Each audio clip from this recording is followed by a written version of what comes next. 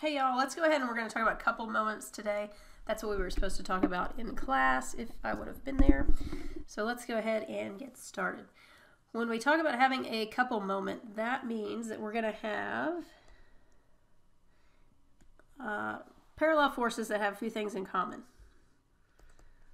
All right, so we're going to have two parallel forces. And the first thing they have in common is they're going to have the same magnitude. All right, so that's the first thing. Second thing is they're going to go in opposite directions.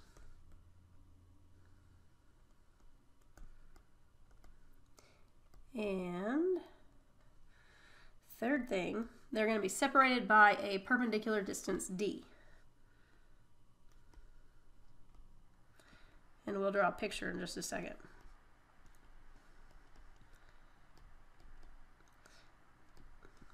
Okay, so if we were to draw a picture of that, let's say we have a force going to the left, and then I'm going to have a force with the same magnitude going to the right. All right, so the magnitudes are the same, they're in the opposite direction, and they're going to be separated by a perpendicular distance. Let's call that d. All right, so examples of this would be like a screwdriver. When you have the screw and you put the screwdriver in and you turn it, it applies forces on each end. And another one would be if you're holding a steering wheel. Let's draw a little steering wheel here. So it looks like that. And then you're trying to turn. You would push up on this side while at the same time you push down. That's assuming you hold the steering wheel with both hands, you know. So that would be a couple moment also. All right, now if you look, since the forces are same magnitude in opposite directions, the resultant force will be 0. Right? Because if you were summing up the forces, they would cancel each other out. All right, so the resultant force is 0. So that means that the couple only produces a rotation. All right, so it's going to produce a rotation, and that rotation is called the couple moment. So anytime we talk about a couple moment, that's what we're referring to. All right, so it's a case where we've got forces, they're going to cancel each other out, so the resultant force is 0, but we still have a rotation. All right, now we have a couple of ways of finding a couple moment. All right, so let's put two ways. Whoops, I should say two ways to find couple moments. All right, so the first one is going to be to use scalars. All right, so let's call this the scalar formation. Now with this, you're going to use your regular scalar equation for a moment. So m equals f times d. So what you're going to do is, if we've got our force going down and then up, we've got a perpendicular distance here. All right, so f is going to be the magnitude of your force, and then d would be that perpendicular distance. And then that's how you'd actually calculate the magnitude. The direction is going to be determined by the right-hand rule.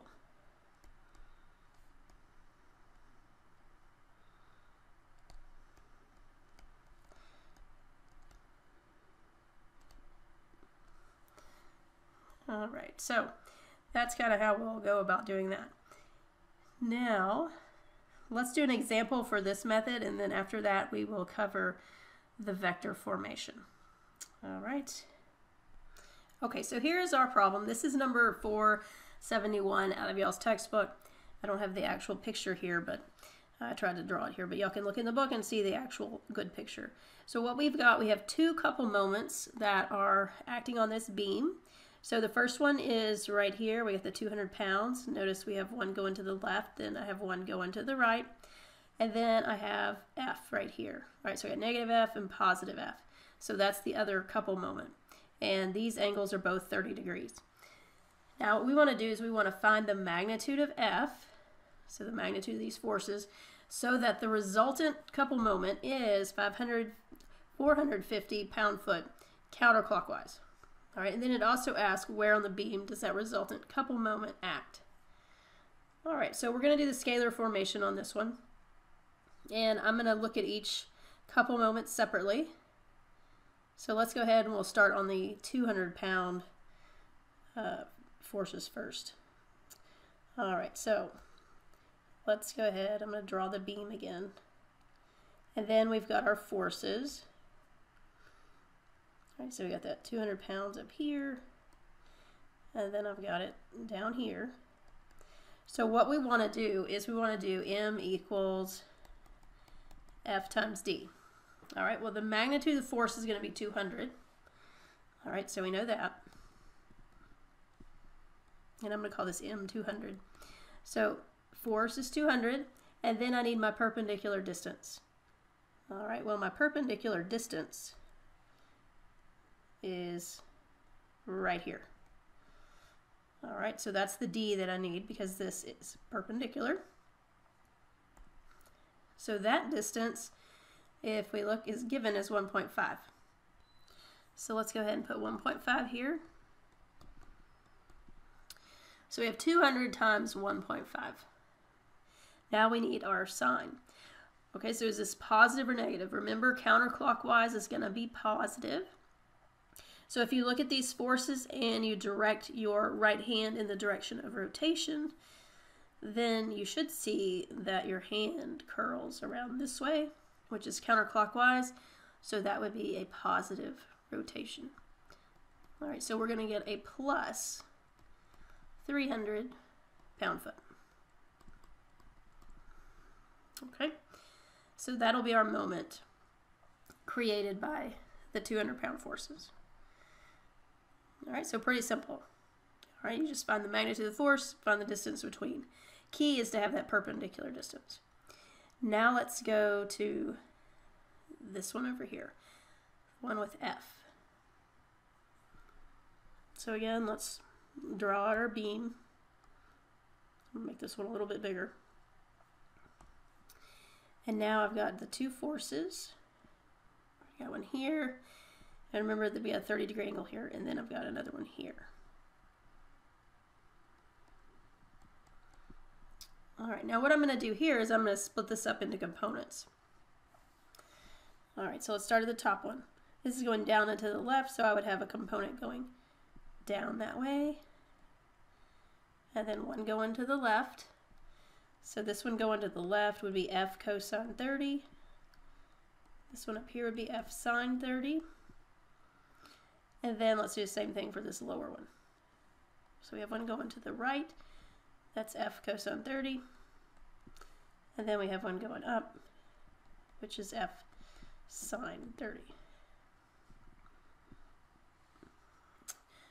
All right, now what we're going to do is we're going to find the moment between the components. All right, so you want to find those parallel components that are going to create a moment.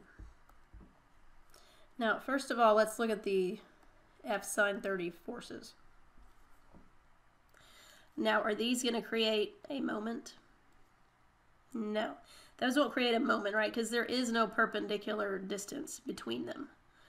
All right. So there's no moment created by those. So let's make a note on that.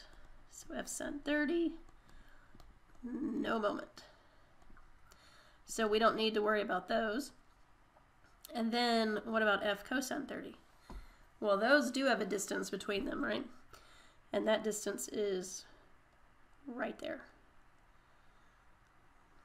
All right, so that'll be the distance that we use. So we're going to have F cosine 30.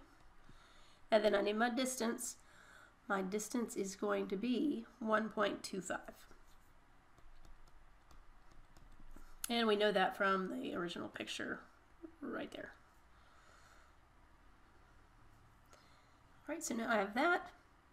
And now we need to look at the direction. So again, we're only focusing on this one here and this one here. So this one's going to the left, that's going to the right. So now which way do we think that rotation would be? And again, remember, you can use your right hand rule. So if you line your right hand, your fingers on your right hand up with this force here, and then you curl it around towards this direction, it's going to go like that, which is counterclockwise. All right, so this is going to be a positive. And if we simplify this, we get 1.083 times F. All right, so now we have these two moments here. We need to look at the resultant. All right, so we were told that the resultant moment should be 450 pound-foot going in the counterclockwise direction. All right, so we're going to have 450 pound-foot counterclockwise. So that means positive 450, because it's counterclockwise, has to equal 300 plus 1.083 F. And then from there you can solve for F, and we get 138.5, and that's pounds. All right, so there's your force. And last thing it asks for is, where does the resultant couple moment act on the beam? Well, as you can see, the only thing that really matters is the distance between the forces. So really it can act anywhere on the beam. So let's write that down.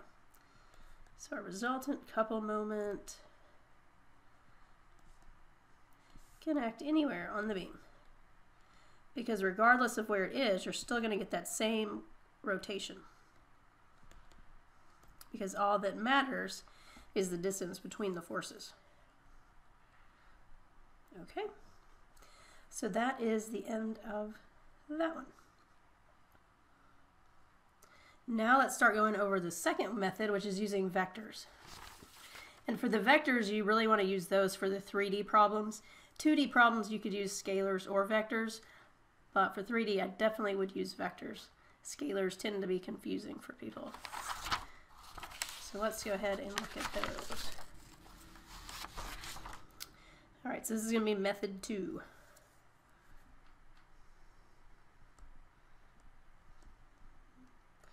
All right, so we got method 2, and this will be our vector formation. And remember, our equation is m equals r cross f. Right, so same equation we've had before. And I'm going to show you two different ways that you can use vectors to find a couple moment. All right, so here's the first one.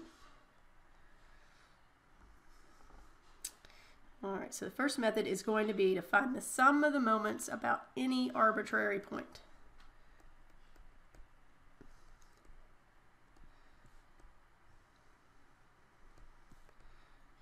So basically you just pick a point and you're going to take the moment for each force about that point.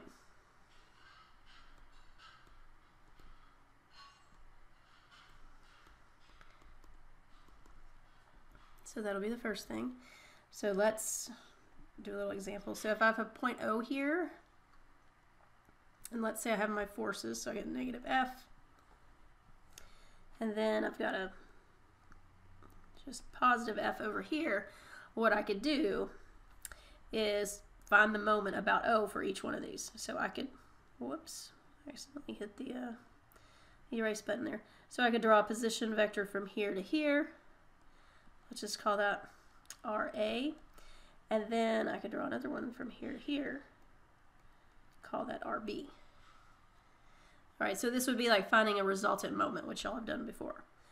Okay, so then our couple moment, so MCO, this will be our couple moment, we're looking at point O here, is going to be RA cross with negative F, because that's the vector we're looking at, plus RB cross with positive F. All right, so this would just be what we've done before. So just find the moment for each of the force about some, arbitrary point that you pick out. All right, so let's do this example here for this first vector method. So remember the first vector method, we were going to find the sum of the moments about any arbitrary point. All right, this is number 477 out of y'all's textbook. And what we want to do is we want to find the resultant couple moment So you can see we've got two couples. I've got one right here, and then I have these F forces here. All right, now what we're going to do is pick 2 points. So I'm going to do it about 2 points just so you can see you get the same thing. So first, let's take the moment about point B. All right, these points aren't labeled in the textbook. I just made these points here. So point B is right here. All right, and we're going to take the moment about B. And I chose this one first because it's got these two forces going directly through them, through that point, so we don't have to really worry about those. All right, so let's do that one first. So this will be the moment about B. All right, and we'll use this to get our resultant. All right, first let's look at the force F, and let's just call that MF like that. Let's make it a vector. Now for this one, what we need to do is we're going to basically find the moment about B. By the way, I think I pointed to this one, but I meant we're going to use this one. All right, so what we need to do is get our position vector. So I need a position vector from B to the force. So that's going to go from here. Whoops, it's going to go from here to here. All right, that'll be my position vector. So that'll be RBA. All right, so we got our RBA, and then we're going to cross it with that negative F. So let's see what we have with that. All right, so if we look, we've got our dimensions here, right? B is 4 feet from to the right, and then A, we go up 1.5 feet. So our position vector then, we're going to have negative 4I plus 1.5J. And then I need to cross it with the force. So we have our 3, 4, 5 triangle here, and that's going to give us negative 4/5 Fi minus 3/5 Fj. All right, and so now we have that. So we need to do this cross product here. And let's go ahead, and then once we do that, I'll tell you what value we're going to use for F. So once we do the cross product, we're going to have 12/5 times F, and that's going to be K. All right, so that's from these two. And then we're going to have plus 6/5 Fk. Right, and that's from these two. So then that gives us 18/5 times Fk. And I forgot to write it up here, but F is going to equal 150 pounds. That would have been useful information, right? So now let's plug in the 150 here. So we're going to have 18/5 times 150. K, so that equals 540. And that's going to be pound-foot. All right, so that's our moment due to this force F. Now let's do the same thing for the 200-pound force. Now remember, I'm taking the moment about B, so I want to use this 200-pound force.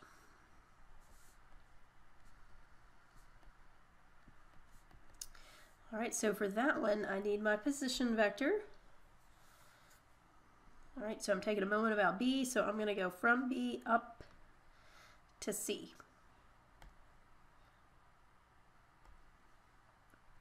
And if we do that, that's going to be 1.5J, because we know this distance here is 1.5. And then we're going to cross that with the force, which is 200I. So that's going to give me negative 300K, and that's pound-foot. Now I got to find the resultant.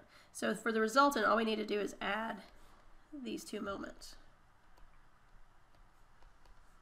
All right, so I'm going to have 540K minus 300K, which is going to give me a positive 240K. So that's my resultant. All right, so it's positive. That means it's counterclockwise, and it's rotating about the z-axis. All right, because we had x, y, and then z is coming out of the page. So we're rotating about that axis that's coming out of the page.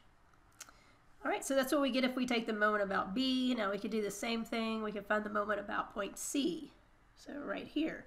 And we would get the exact same thing. All right, so let's prove that. For this next part.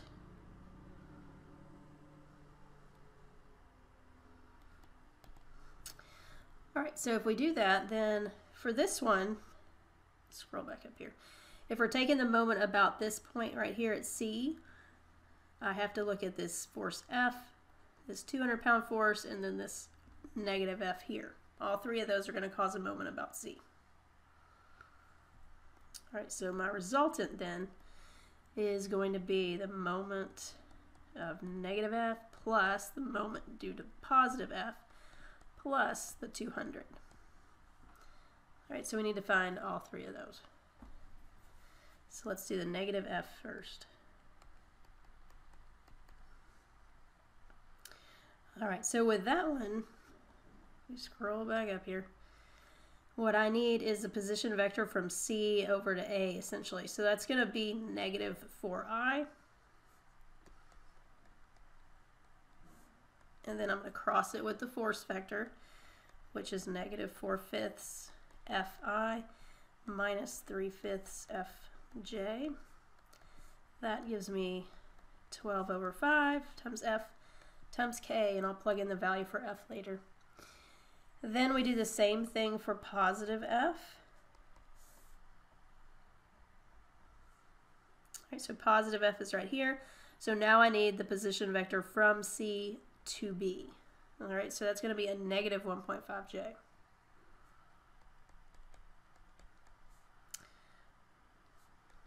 Then we cross it with the force, which this time is going to be 4/5 Fi plus 3/5 Fj. So now once we do the cross product for that, we get 6 over 5 Fk. And then last one, the one with the 200-pound force. So let's look back up here. So here is C, so I need to use this 200-pound force right here. So that's going to be negative 200I. My position vector is going to be the negative 1.5J again.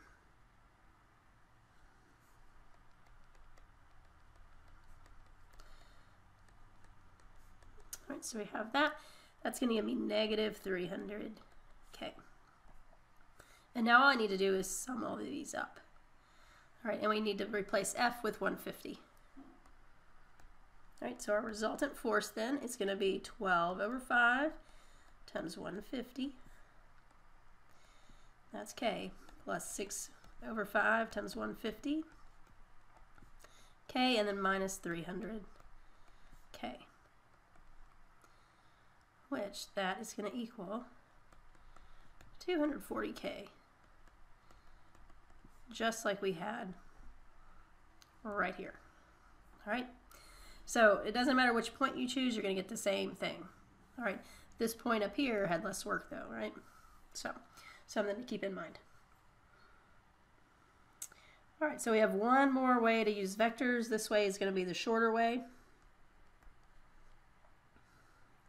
And what we're going to do on this one is we're going to use a position vector between our forces.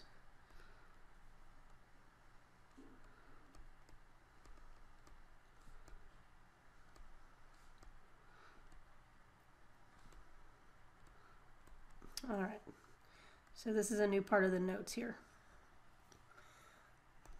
Okay, so this is vector formation method 2, essentially.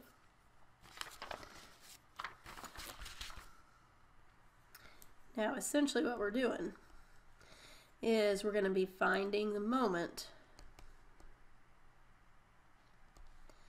about a point on the line of action of one of our forces.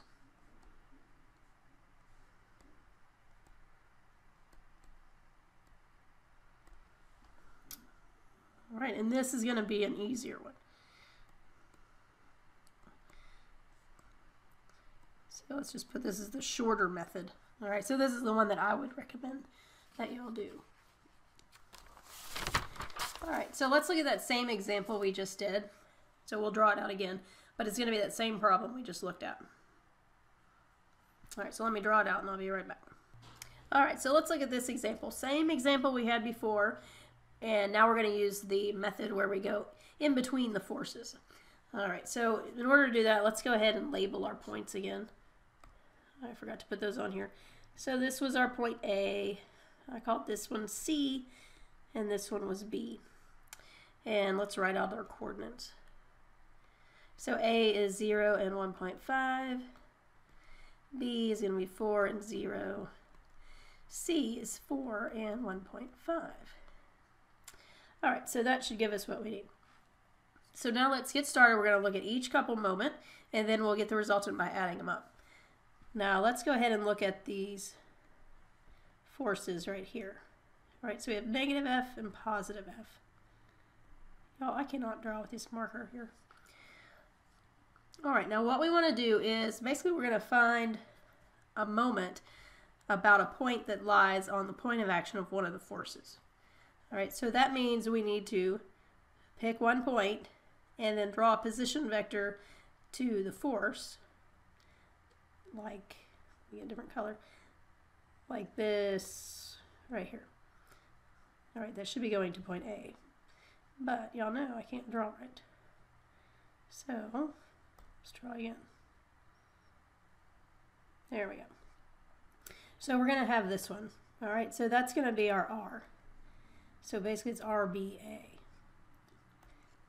All right, so that's what we're going to have. And remember, this was a 4 before I erased it. So that's going to be our position vector. So essentially what we're doing is we're taking the moment about this point B. Point B lies on the line of action of this force right here. And then we'll be using this force for our calculation because we're pointing at that force. All right. So let's go ahead and look at that. So this is going to be the moment for the force, couple moment. And we're going to have RBA, and then we're going to cross it with negative F, right? So this is negative F, like that. And let's put a note. We want to use the force that your position vector points at.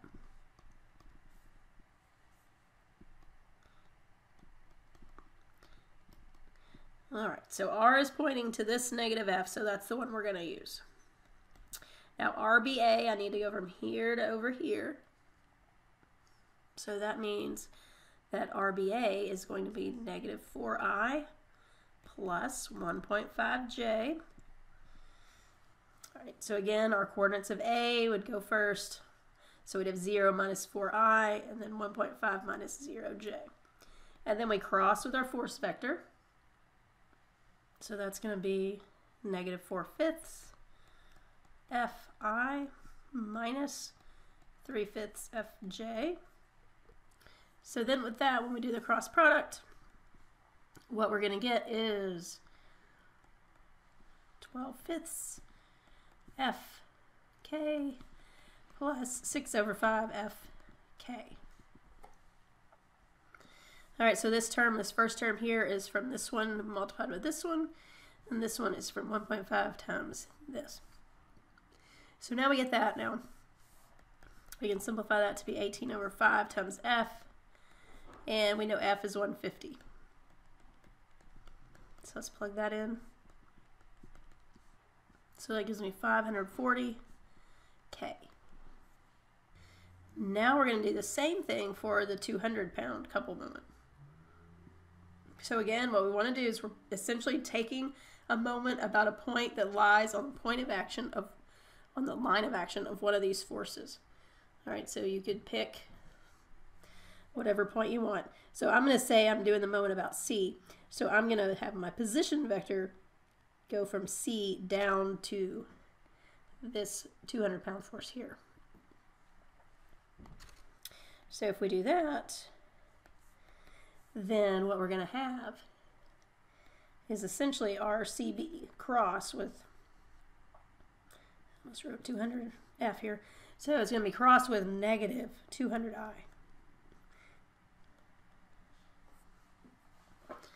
All right, and then our RCB, since we're going down 1.5 feet, is going to be negative 1.5j. So we have negative 1.5j cross negative 200i. And that gives me negative 300k. All right, so we could do it that way. And then we could go through and find the resultant. So we need to add these two up. All right, so we're going to have 540k minus 300k. And that gives you that 240k, and that's pound-foot.